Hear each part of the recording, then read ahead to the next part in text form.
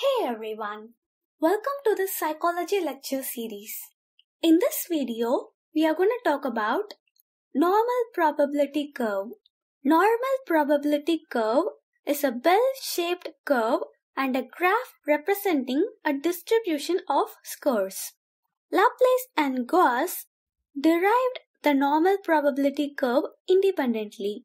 So, the curve is also known as Gaussian curve. This bell-shaped curve is called as the normal probability curve. Graph of the probability density function of the normal distribution is a continuous bell-shaped curve symmetrical about the mean is called normal probability curve. In statistics, it is important because it is the distribution of many naturally occurring variables. For example, intelligence of 8th grade students. The distribution of the means of samples drawn from most parent population is normal or approximately so when the samples are sufficiently large. Therefore, normal curve has great significance in social science and behavioral science. In behavioral measurement, most of the aspects approximates to the normal distribution, so that normal probability curve, or most popularly known as NPC, is used as a reference curve. Some of the characteristics of normal probability curve are: the curve is bilaterally symmetrical. It means that the size, shape, and slope of the curve on one side of the curve is identical to the other side of the curve. The curve is asymptotic.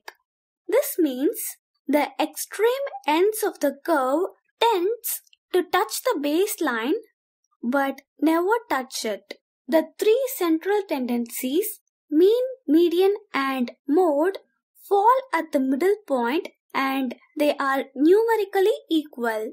The point of inflection occur at plus or minus 1 standard deviation unit. The curve changes from convex to concave in relation to the horizontal axis. The total area of the normal probability curve is divided into plus or minus standard deviations. The total of normal probability curve is divided into 6 standard deviation units. From the center, it is divided into 3 positive standard deviation units and 3 negative standard deviation units. The y-ordinate represents the height of the normal probability curve. The normal probability curve is unimodal. That is, the curve has only one peak point. The height of the curve symmetrically declines. The first and the third quartile, that is Q1 and Q3, are at equal distance from Q2 or median. I hope you like this video. Please share these videos with everyone who is preparing for this exam and don't forget to subscribe. Thank you.